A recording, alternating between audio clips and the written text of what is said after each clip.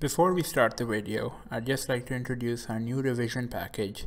For $10, you get 7 days access to our entire ACCA Performance Management exam course. For more details, please check out the links in the description below. And now, on to our video. Hello everyone, and how are you all doing today? So today we're going to be doing another practice question for the ACCA Performance Management exam. Or rather, I should say practice questions, because what we're going to do is we're going to do a set from section B for 5 multiple choice questions. And this set is from the September 2016 paper, right? So the September 2016 paper, from then onwards, the papers have been following a fixed format where they have section A with 15 standalone MCQs, section B with 3 sets of 5 MCQs each, and section C with 2 20-marker questions. So this is the format you'd have in the exam, and we're going to do one of the case scenarios from section B, 5 questions, and the topic is flexed budgeting, right? And it's a topic which has become more and more popular in recent sittings, not just in the exam as a whole, but also in section C. But we'll be doing some section C question practice later, okay?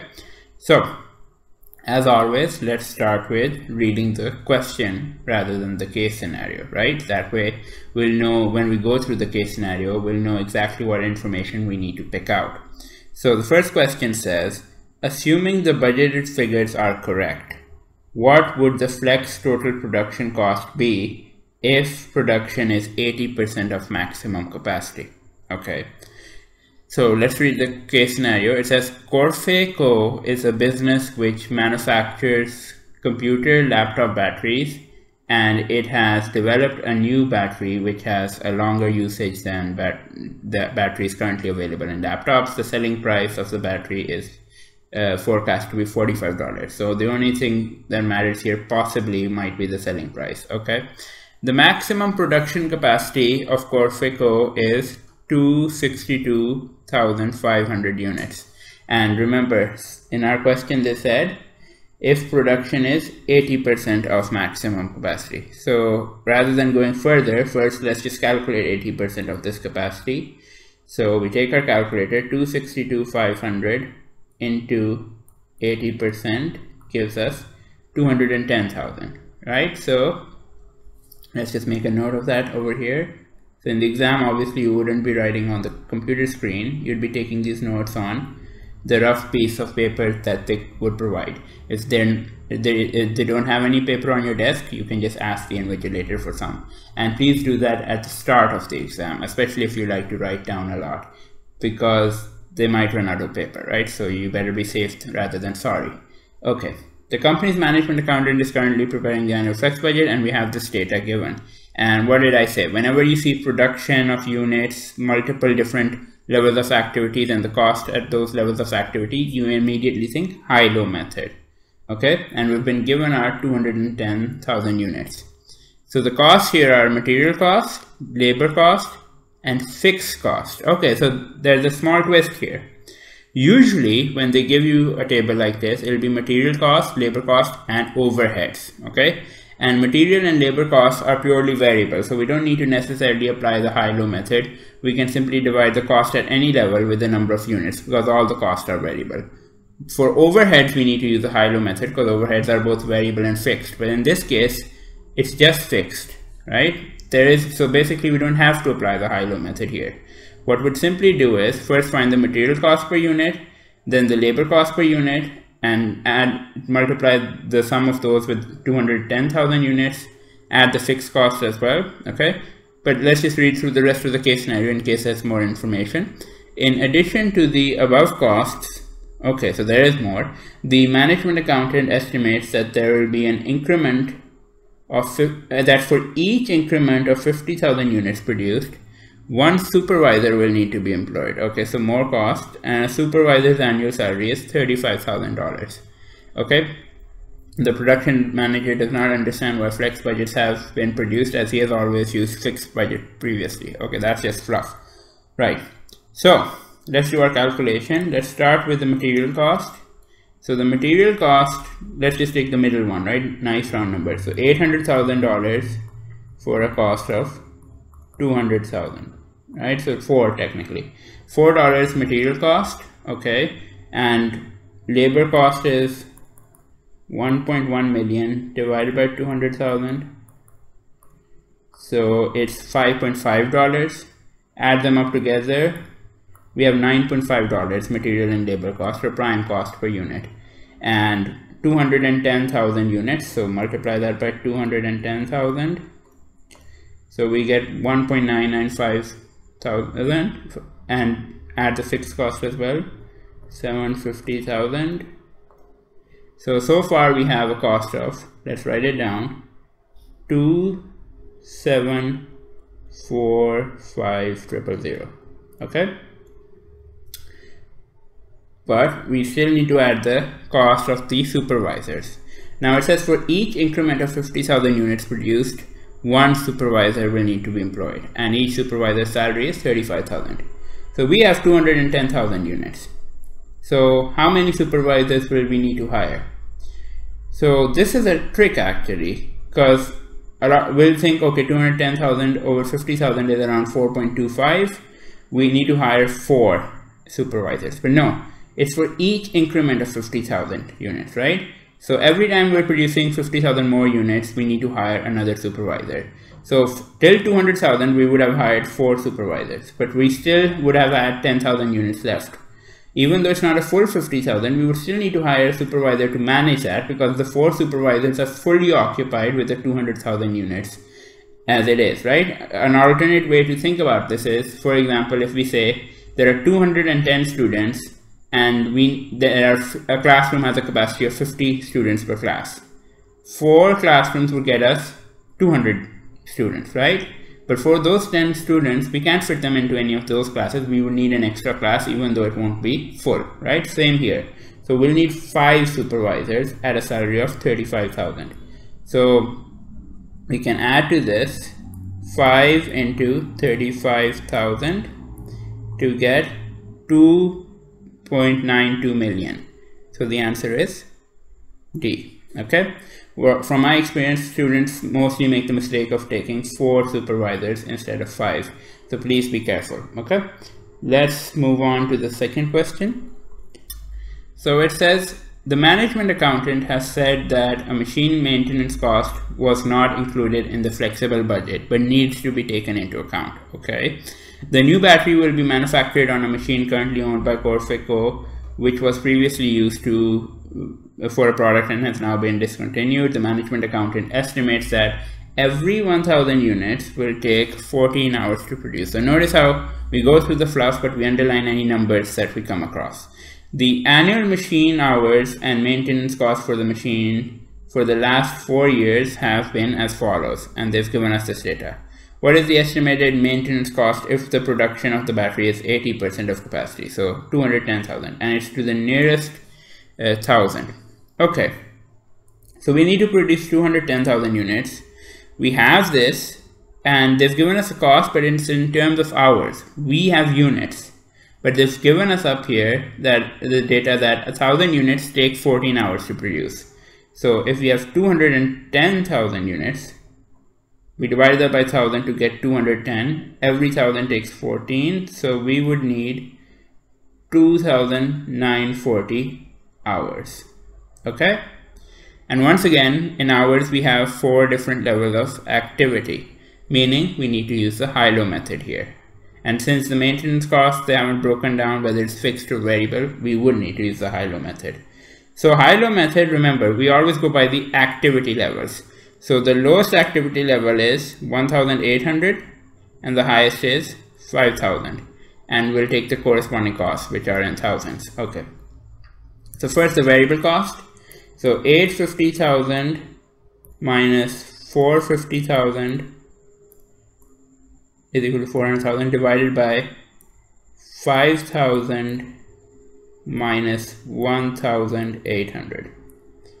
Right, so that gives us 125. So the variable cost per unit is 125.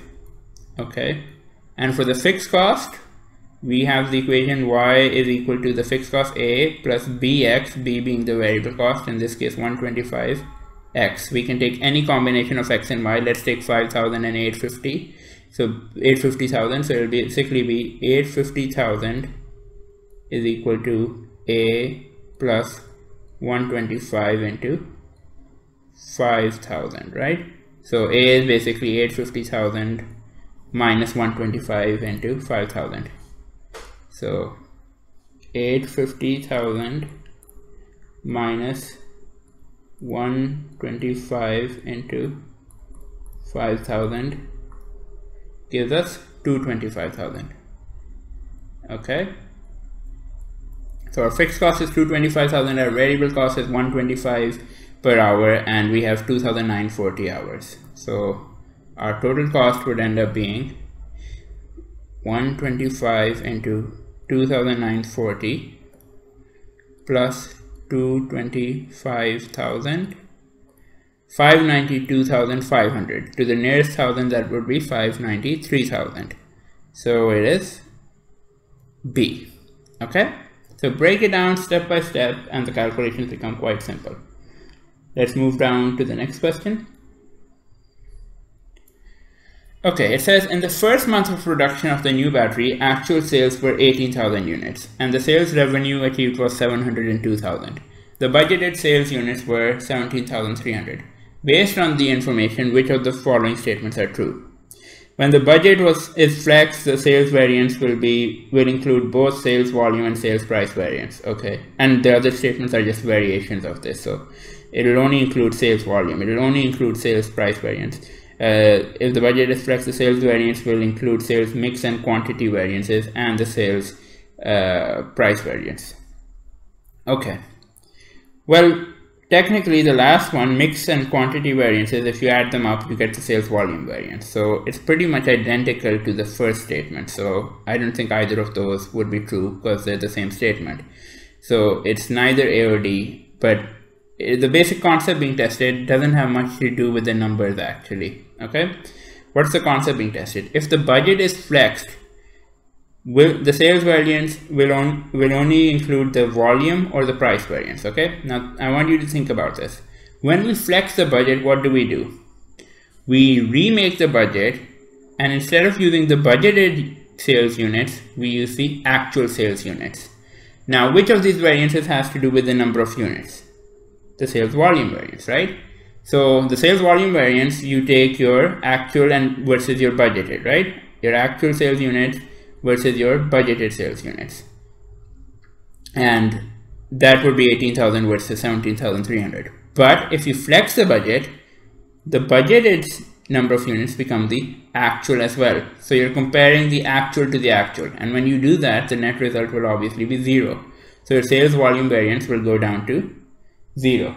So what that means is basically that your sales volume variance will be 0, and the sales variance as a whole is price and volume variance combined. That means your only relevant variance for sales would then be the sales price variance. So the answer would be C. Okay, and this is just a simple concept that you should know in any case. If the budget is flexed, budgeted units become actual units, sales volume variance becomes 0. Okay, since they might ask a variation of this question. Okay, let's move on. Okay, go to another theory-based question. And whenever you have a question like this with options 1, 2, 3, 4 and a combination down below, go by the statements you're sure about. Okay, so the question is regarding the preparation of a flexible budget. Statement 1. The budget could be time-consuming to produce, as splitting out semi-variable costs may not be straightforward. Yeah, for a flexible budget, we're preparing budgets for different levels of activities, and fixed costs could become stepped fixed costs, variable cost per unit would change across different levels of activity. So we need to be clear about the cost behavior and the semi-variable costs and what they act like in order to prepare the budget. So this is correct. So the first statement is correct, which means D is eliminated as an option. Okay, now of the remaining options we have, if 4 is correct, that means C is the answer. See, so first let's look at 4, right? The budget will encourage all activities and their value to the organization to be reviewed and assessed. No, that's not true, because in a flexible budget we're preparing different budgets for different levels of activities, but we're not actually reviewing the activities and their value to the organization. That comes under activity-based budgeting, right? Not under flexible budget. So no, 4 is incorrect. That means C is also incorrect. Okay. So between A and B, you can see 1 and 2 are both correct just by that virtue. 1 we've already seen. Just for revision's sake, before we look at 3, let's go through 2 as well. The range of output over which assumptions about how cost will behave could be difficult to determine. Yeah, so what they're basically saying, and it's true, that over time, technically, for example, fixed costs are fixed only for a certain range of output. Eventually, they'll become stepped fixed costs. Likewise, variable cost per unit is only constant up till a certain range until it becomes more or less depending on the situation. So it could be difficult to determine that. That's fair enough, as in there's nothing wrong with that statement. Anyway, let's look at the third one. The flexible budget will give managers more opportunity to include budgetary slack, there's the buzzword, than a fixed budget. No, that's not true. Like we said, flexible budget, we're simply adjusting the numbers.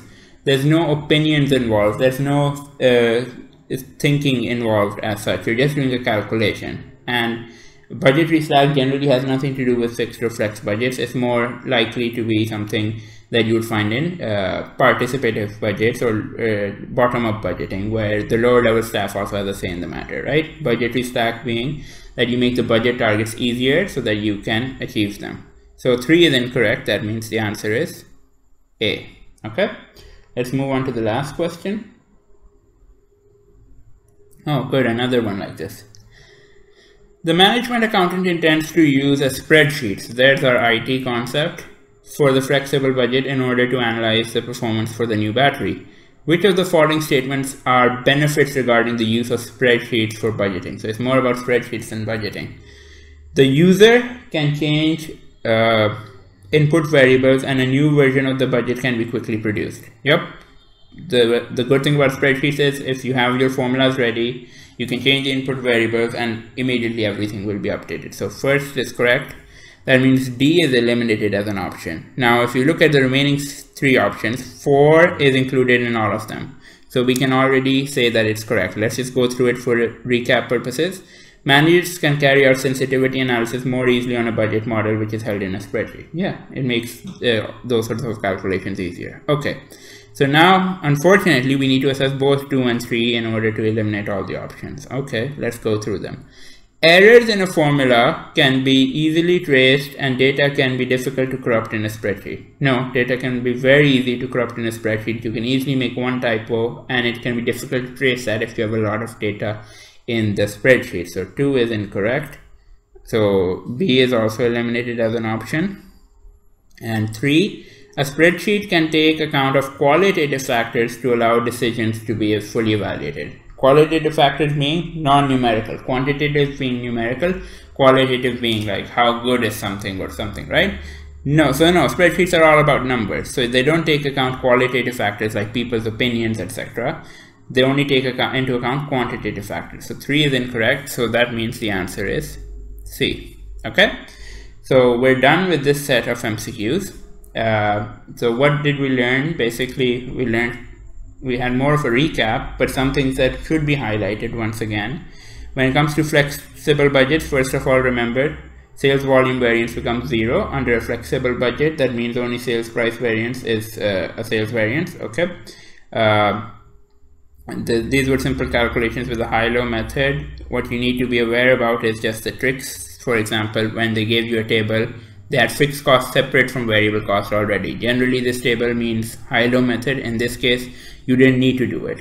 So, I mean, technically, you could have done it like for any level, you added them all up, but you would still have gotten fixed costs of 750,000 and the variable cost that we got of 9.5, right? Okay, but apart from that, it was quite a straightforward set of MCQs, but the reason I wanted to do it is because flexible budgets is becoming a more and more popularly tested topic recently. So I hope you guys benefited from this video, and I'll see you guys next time.